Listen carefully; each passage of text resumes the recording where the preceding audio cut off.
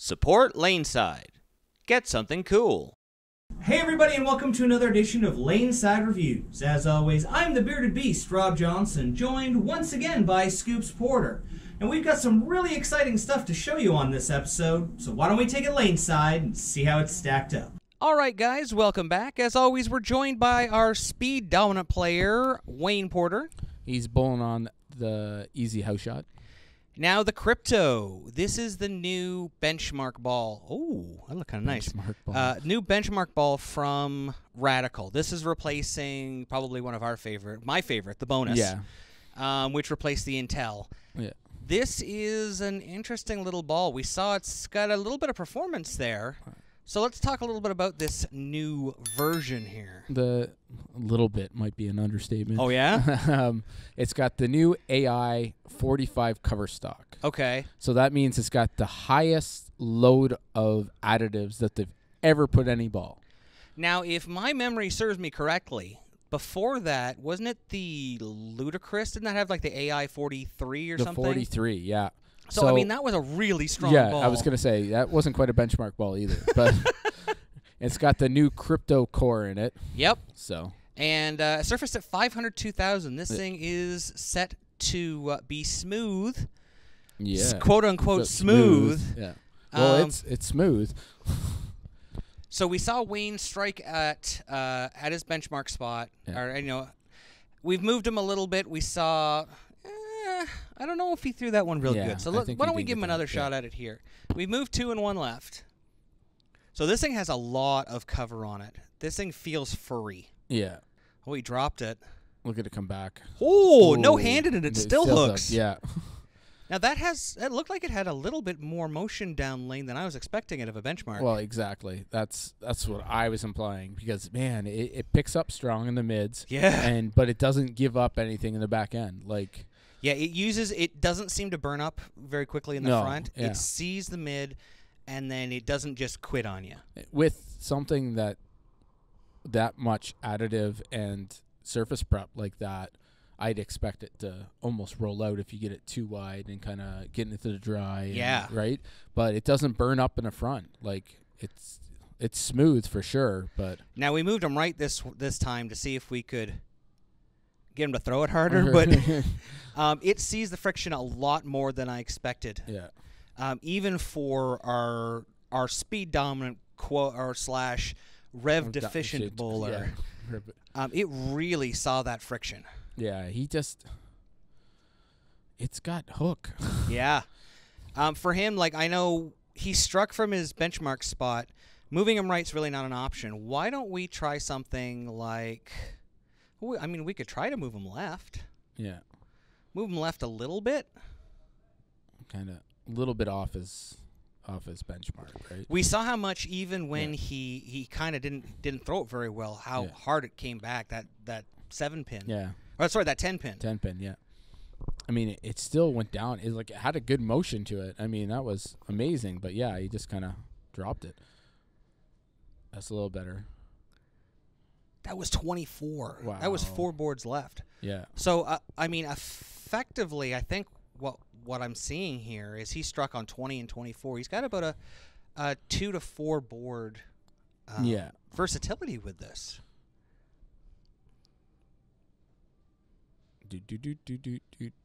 Sorry. Gotta wait for the ball to come back. Yeah. And here he is throwing it approximately left-handed. Approximately. Do we call him young guy Wayne when he's opposite? I'm sure he'd appreciate it. And look at it read and set up. Yeah. He doesn't look impressed though. He's confused. Look, how did that make it back? Yeah. Now here we are with our bonus. This is our benchmark ball. Yeah. And even though you can see strike same place, I think we're going to see just a little bit different. A little bit different? A little bit different in the way that the motion is on this. Now, we've used the same layout on the ball. Yeah.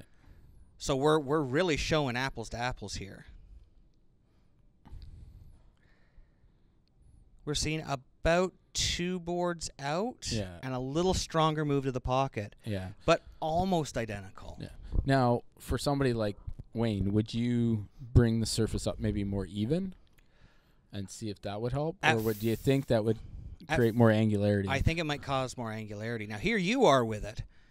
At 500 2000, that's a pretty good surface for him. That skip sand. It's still pretty early. Yeah. We don't usually put him in. We wouldn't put him into a benchmark symmetric. Yeah. But this crypto seemed to have enough motion. I would honestly consider it. For you being, oh good heavens, you struck. Oh no. Oh, my benchmark shot. Woo. For you, how did you feel when you threw this? Because this is 500 2000. This is a lot of surface. I would have never guessed this was in the benchmark category. I would have thought this was a mid-performance because it's got pop. It does have some potential pop. I kind of came around that one and forced it out a little bit further. Yep. And it still kind of jumped back and just kind of cut across. Like that was a 4.9-ish. It was scary. Now, I did notice while we were doing the testing on this, our bonus, my only, and people are going to be amazed at this, my only detraction from the bonus, and I'm actually saying something wrong with it, it lane shines really quick. Yeah. This ball did not lane shine. No, it's, maybe it's all the additive that's in there, but you see that one, it kept closer. Oh! And just, it kind of tickled because it has dynamic core. Woo! I forgot to mention that.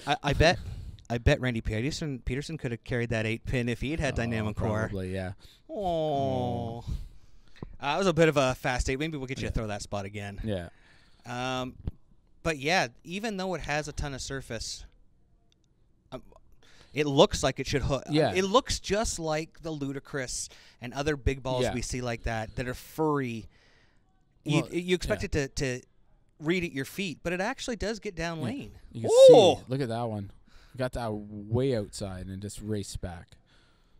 But that's the thing is you can watch it start to pick up very strong in the mids, like it's advertised. Yep. It's just that pop off the end is just what's really surprising. Like it retains so much energy that it just.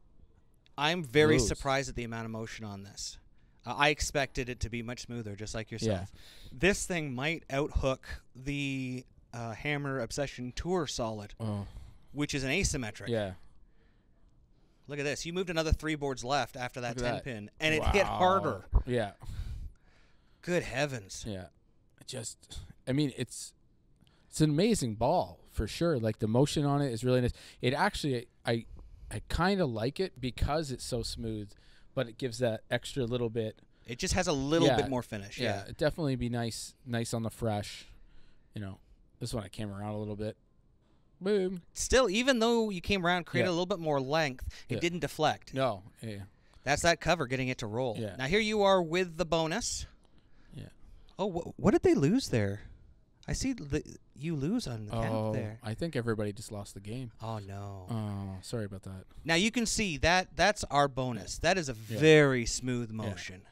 It's just nice and tight down. We're using the exact same layout, ball to ball. We wanted to do apples to apples. Yeah. Here you are. I think we're seeing about the same thing we saw with Wayne. Yeah. Just about on top of each other. I'm seeing a versatility of from between about 0 up to about 8 boards for you as a matched player. We're going to put them right on top of each other so you can actually see.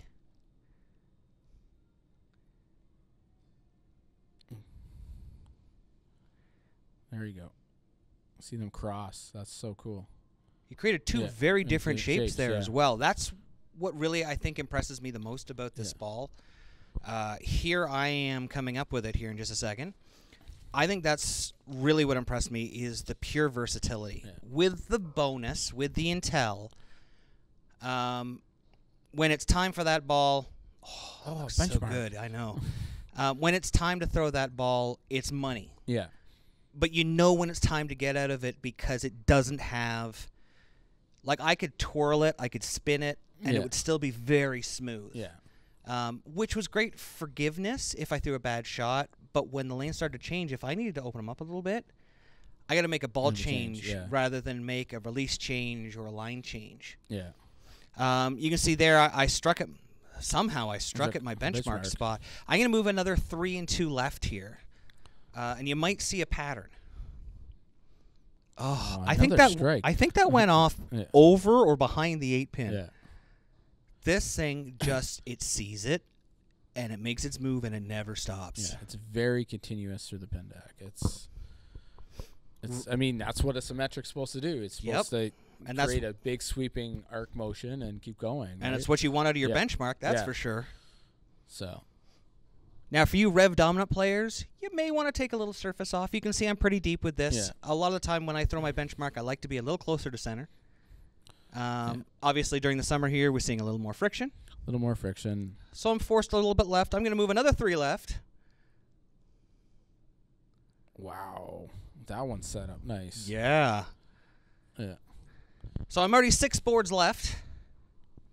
I think you should keep going. What do I always do? I keep going until I either run out of lane or run out of energy. I'll probably run out of energy before I run out of lane. But this one, I'm not sure. It's just, it was surprising to say. Like, definitely the reaction. Like I said, it wasn't what I was expecting when we thought we're getting, like, a benchmark ball. Like, I thought it was going to be closer to, like you said, the bonus and the intel, where it's just. So I'm going to move 5 here. Oops. Whoopsie. Okay, well, you missed that. Look at my hand there. I think you got to let go of the ball. I think you should probably try again. Yeah, I'll try that one again.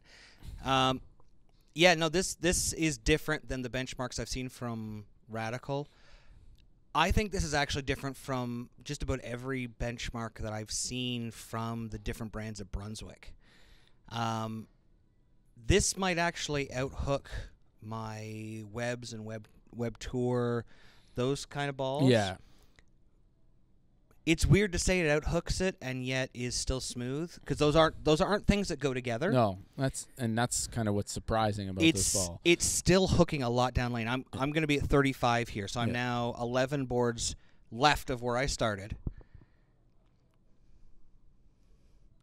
Brooklyn. Wow, that one caught something. Well, I was trying to spin it. To get it to read. I don't think I have to spin it. No. Jeez. Wow.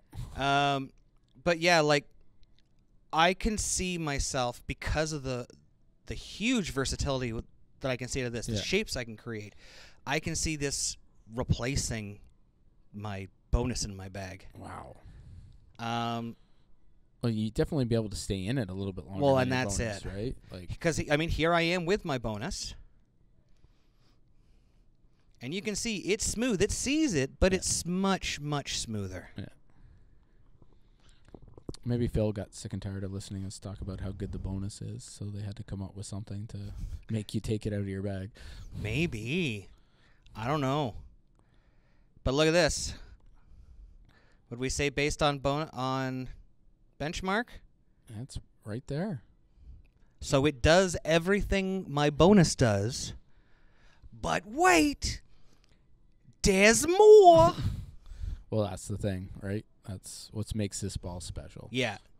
This really, it blew my mind. I'm going to move deeper.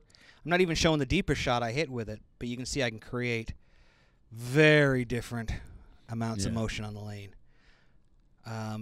We didn't even make fun of the title of it, Crypto. No. There's nothing to say about it. It's just buy it now. Get it before it goes up. Oh, there we go. Buy it before it goes up. Thanks for watching. Don't forget to like and subscribe and turn on notifications so you never miss a show. So until next time, guys, we'll see you LaneSide.